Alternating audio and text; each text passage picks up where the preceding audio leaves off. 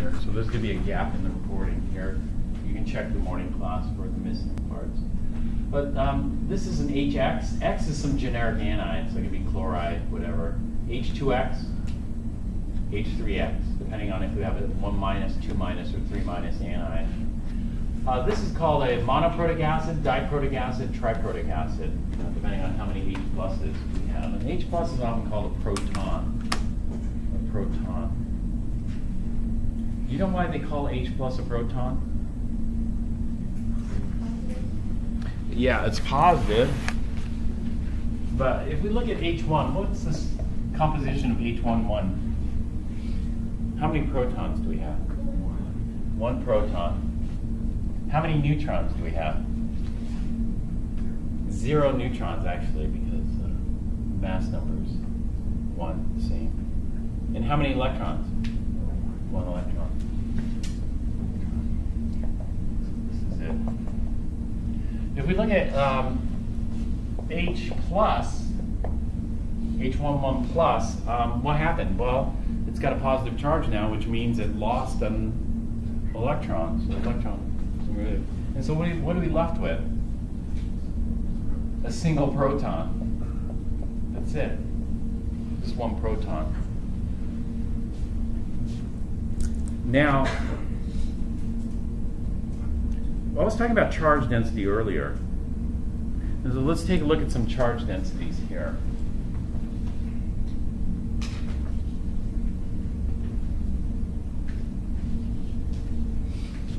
Let's compare it. Let's say this is sodium ion. Sodium ion is positive. So let's compare it to potassium, which is also positive. So sodium ion and potassium ion have the same charge, except potassium is bigger. So which one do you think is more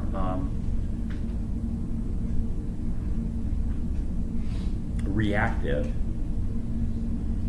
The sodium ion or the potassium ion? Well, it depends on what I mean by reactive. I mean reactive in the Coulombic sense. Which one's going to be more strongly attracted to negative? If you're a negative charge, which one would you be more attracted to? If you're a negative charge, you'd be more attracted to sodium. Why?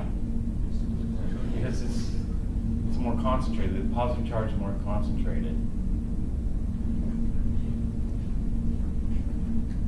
And then if we go from sodium to lithium,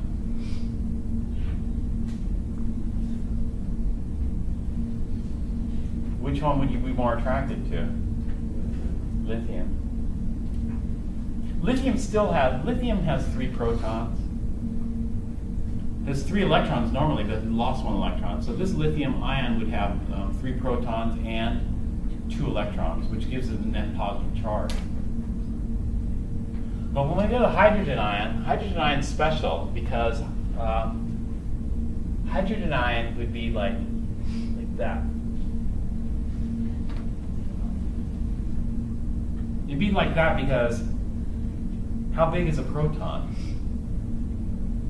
You know, in other words, how big is a nucleus? All we're left with is the nucleus of the atom. At least with lithium, we still have the atom because there are 2 electrons occupying empty space around the nucleus. And so it's kind of big, the ion's kind of big. But when we go to a hydrogen ion is like incredibly small. Incredibly small. Because we know that nuclei, you know, the nucleus, is a lot smaller than the atom. How big is the nucleus? In other words, how many times smaller is the nucleus compared to the atom? So for example, if the atom were a football field, in size, how big would the nucleus be?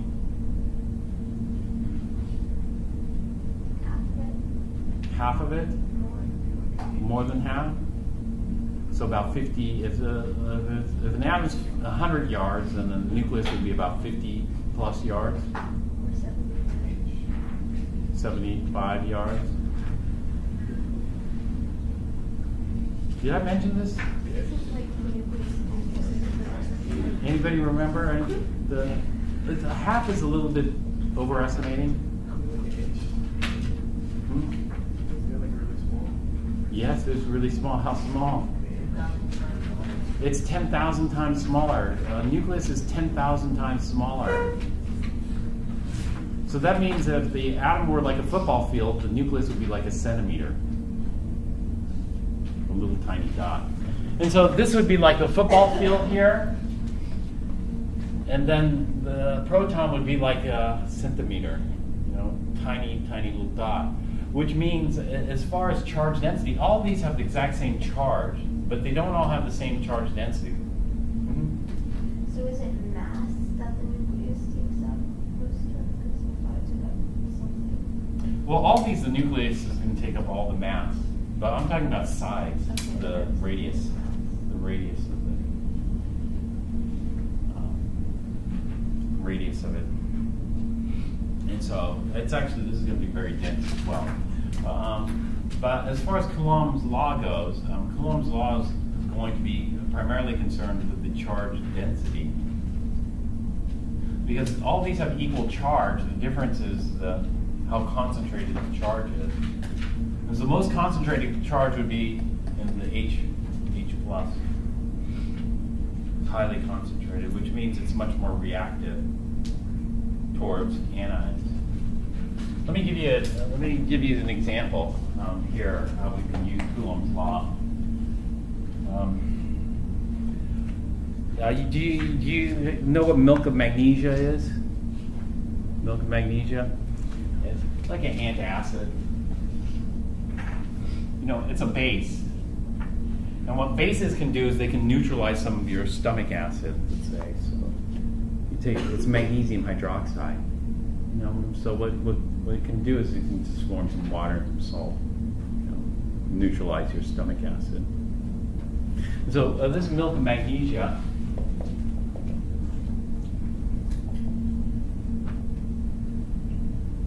so some people drink this stuff. I have in the past.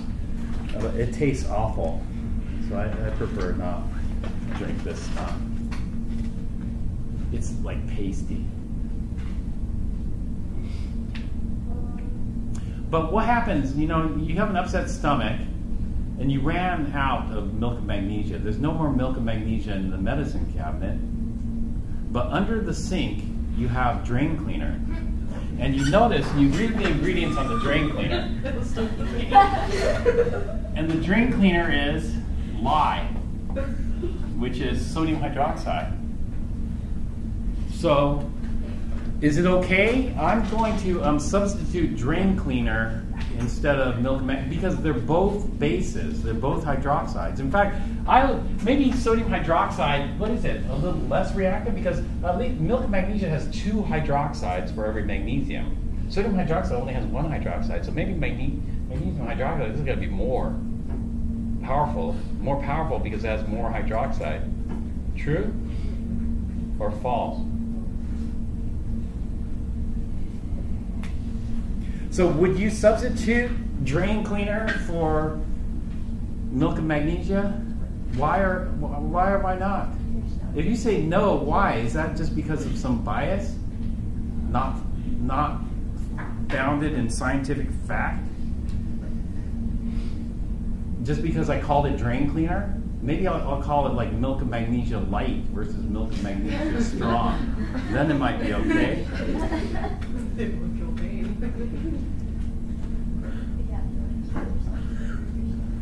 No, because we know that sodium hydroxide is what we call a strong base. Magnesium hydroxide is what we call a weak base. Why is magnesium hydroxide a weak base?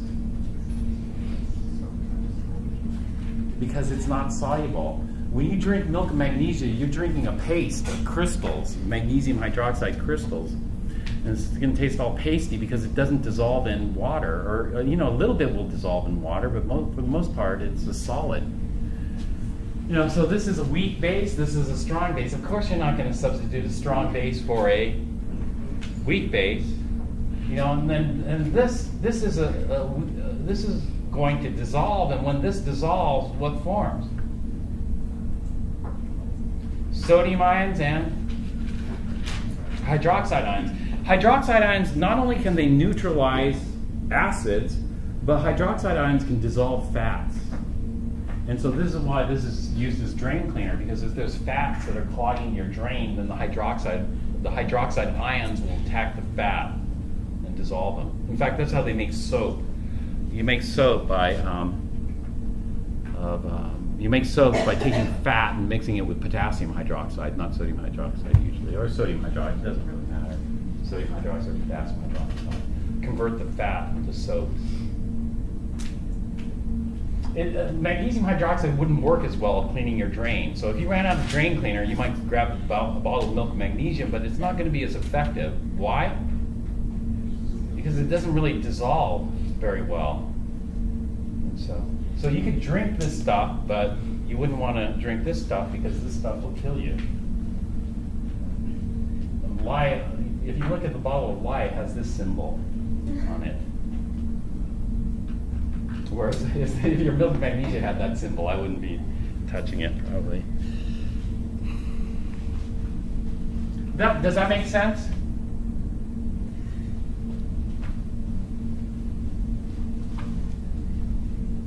That has to do with what? This is like kind of like Coulomb's law. I mean, why is this not soluble and this is soluble?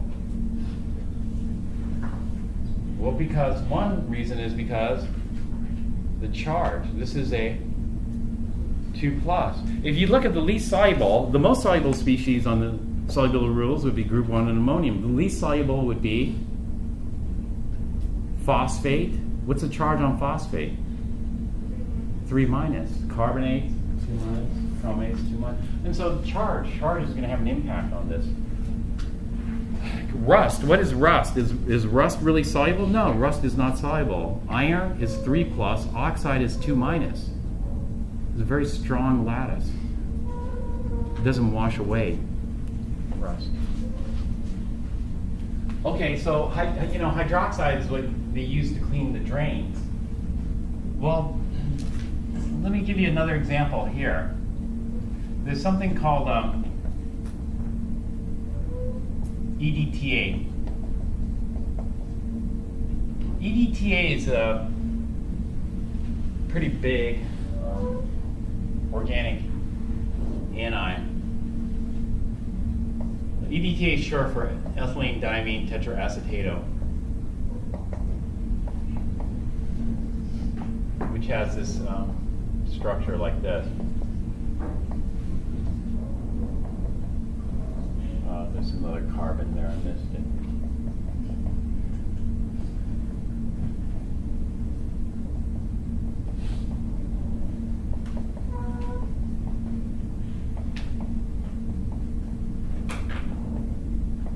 You don't have to draw this structure, it's not necessary.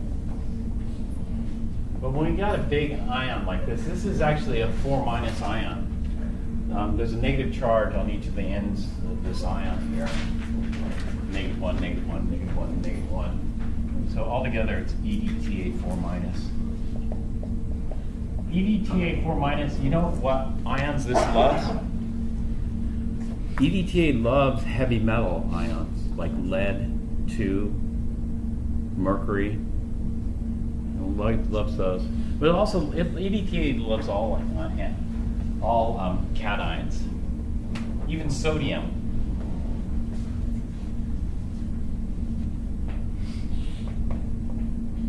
Calcium. EDTA loves calcium. The higher the charge, the better. The smaller the size, the better. It turns out that EDTA, since it likes heavy metal, especially heavy metal cations, they use this as a drug for treating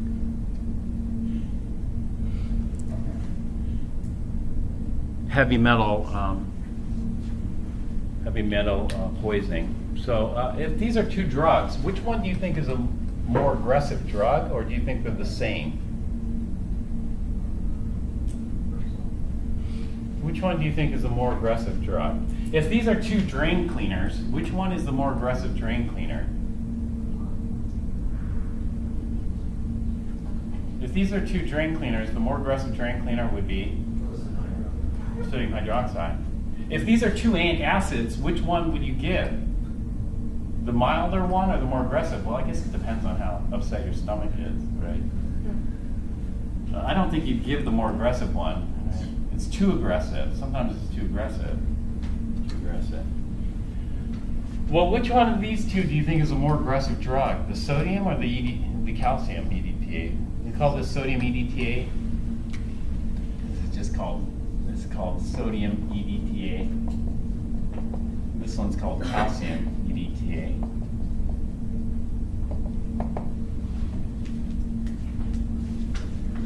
Which one do you think is more aggressive? The sodium EDTA or the calcium EDTA? The first one, sodium EDTA, why?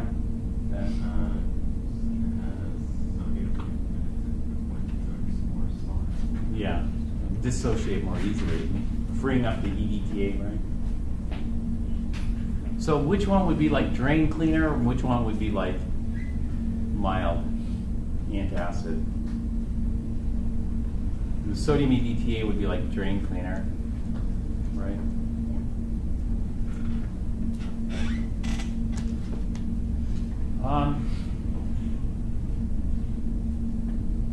These are called chelating agents. So the two common chelating agents here. Actually, we'll call this Na2. It's actually Na4. We call it Na2 to be short here. We have calcium EDTA. It's actually disodium calcium EDTA and sodium EDTA, which would be the tetrasodium EDTA. These are them.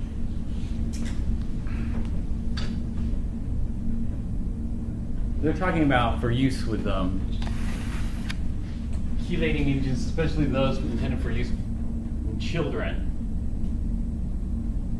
Chelation therapy for children is calcium EDTA. However, hospital formularies usually stock multiple chelating agents. One such agent is sodium EDTA. It's formerly used in the treatment of hypercalcemia. Hyper is too much calcium, but its use has become infrequent. Furthermore, sodium EDTA contains a warning stating the use of this drug in any particular patient is recommended only when the severity of the clinical condition justifies the aggressive measures associated with this type of therapy. According to the package insert, sodium EDTA is indicated in selected patients for the emergency treatment of hypercalcemia and for the control of ventricular. Right, so. Yeah. According to the FDA, the safety and effectiveness of sodium EDTA in pediatric patients has not been established, and its use is not recommended. So this is a little study that they did here. Cases. So let's take a look at case 1. Case reports, Texas. This is in February 2005, a girl aged 2 years who was tested for blood lead during routine health surveillance had a capillary BLL, blood lead level of 47 micrograms per deciliter. A venous BLL of 48 micrograms per deciliter obtained 12 days later confirmed the elevated BLL. A complete blood count and iron study conducted concurrently revealed low serum iron levels and borderline anemia. On February 28, 2005, the girl was admitted to a local medical center for combined oral and intravenous chelation therapy. The patient's blood electrolytes at admission were within normal limits. Initial medication orders included intravenous sodium EDTA and oral Sexamer, an agent primarily used for treatment of lead poisoning. The medication order subsequently was corrected by the pediatric resident to intravenous calcium EDTA. At 4 p.m. on the day of admission, the patient received her first dose of intravenous calcium EDTA.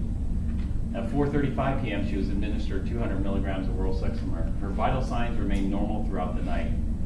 At 4 a.m. the next day, a dose of intravenous sodium EDTA instead of calcium EDTA was administered. An hour later, the patient's serum calcium had decreased to 5.2 milligrams per deciliter.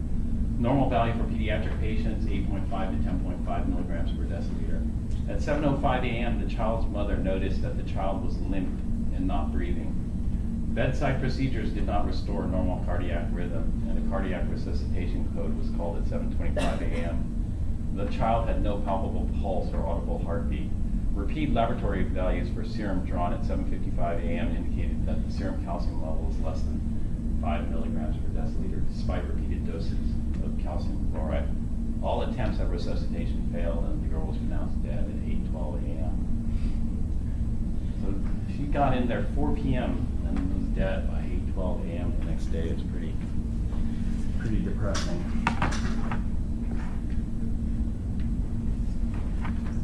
Pennsylvania, August 2005, 5-year-old boy. Oregon, August 2003, 53-year-old woman. Just because, you know, some people think it's the same, isn't it? The same. No, it's totally different. It's totally different than some, sodium versus potassium. You know, people will just see the EDTA. They go, EDTA is EDTA, and that's what you need. What does that stand for? EDTA? EDTA stands for ethylene diamine tetraacetato. It's all one word. It's a very long word. Ethylene diamine tetraacetato ion. EDTA is used as a food preservative too. EDTA, you know why they use EDTA as a food preservative? Because bacteria need magnesium ions. And so if you add EDTA, the EDTA captures the magnesium ions, prevents the bacteria from using magnesium so they can't grow. And so it stops bacterial growth, basically. That's why EDTA is used in a lot of things, food preservation, chelation therapy. It's still used in chelation therapy. So the CDC, this is a study from the CDC, and so after this, the CDC made a recommendation. You know what the recommendation the CDC gave was? Remove sodium EDTA from the shelves. So if there's no sodium EDTA, then, and there's only calcium EDTA, then, there should be no mistake. If you know what does that, why do you keep it? That's like keeping bleach and operating room. You don't need it. Why would you have that? Well, the sodium EDTA was for like severe emergency acute cases where the calcium level is too high that they're borderline, they're going to be in big trouble if they don't bring the calcium levels down. And so that's why. Yeah. And so what they're going to do is they're going to sacrifice any kind of emergency where the calcium levels are too high, but you know, before they had more choice, but now they're limiting the choices for medication. But it makes sense because, you know, it's easy. Sodium EDTA, calcium EDTA, what's the difference? It doesn't sound so different. It's like sodium hydroxide versus magnesium hydroxide. If I didn't tell you the name, you know, if I didn't call one, they should call one drain cleaner and the other one mild antacid, and then people would know, you know, to stay away, but they don't. They just label it by the, if I didn't call this one drain cleaner and I didn't call this one milk of magnesia, then the only difference is magnesium hydroxide versus sodium hydroxide. What's the difference? A lot of people don't know. A lot of people would know that one is a strong base, the other is a weak base. A lot of people think that's a strong base, and a lot of people think this is an even stronger base than that. It's wrong. It's not. Does that have to do with the fact that sodium is an alkali? Yeah, it does. It has to do with the fact that lattice, the magnesium hydroxide lattice is very strong. And so it's not easy to break apart that lattice because the magnesium 2+ ions. Let's see.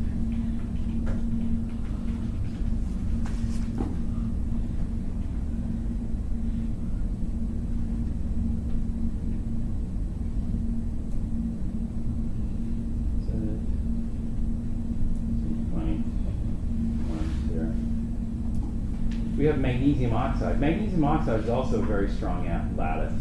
You know, oxides, most oxides are insoluble. Barium oxide, magnesium oxide. Magnesium hydroxide is in here. I'd have to look it up for that specific one. It might take me a minute since all these other ones are gone. There it is. They have funny ones. They have funny structures like this trying to show the three-dimensional shape. This is the hydroxide ion here. These are the magnesium ions here. So very strong electrostatic attraction between the hydroxide and the magnesium. And then you have this, the lattice, you know, all the lattice does is try to maximize the coulombic attractions. And so the shapes that the lattices adopt are shapes in which you can get the maximum number of positives around a negative and the maximum number of negatives around a positive, and as close as possible. That's how they're going to orient them. And so this is not the normal way we look at crystal structures. The normal way we look at crystal structures, we have a little box called a unit cell, and that little box tells us, you know, the building block of the brick of it. But it's because of the charge, you know. And that's why, you know, things like this, iron 3 hydroxide, you know, I wouldn't worry about this at all as being like drain cleaner. You know, that would be a weak base. This would be a weaker base than this, I would think. This would be a weaker base because that lattice is even stronger because this is iron plus 3. This is magnesium plus 2. And so stronger lattice means it doesn't want to react. It's like, I'll finish off one thing before I take on a break. You know, it's like barium. Remember the last lab we did, I told you, watch out for barium chloride. Barium chloride, the reason why I said watch out for barium chloride is because barium itself is considered a heavy metal. Why is barium considered? Well, all the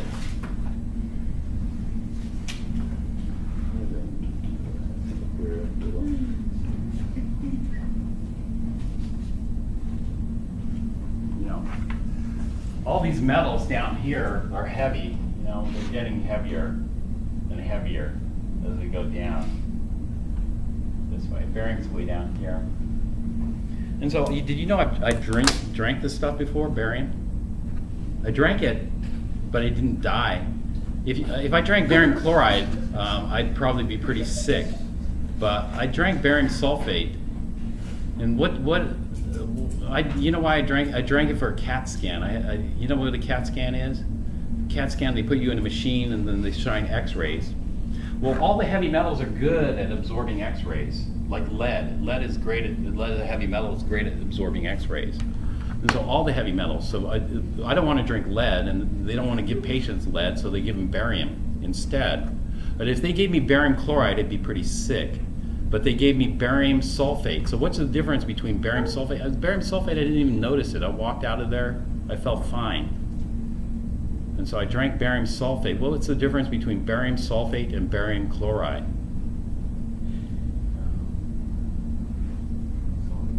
Yeah, right. Barium sulfate is insoluble. Barium chloride is soluble. And so that was the difference. And so barium sulfate, it was like a cocktail. It was like drinking milk magnesia. It was a paste. It was all pasty. It tasted awful. Even though I think it was cherry flavored, but it still tasted awful. It tasted medicine-y. Okay, so we'll take a break here and stop.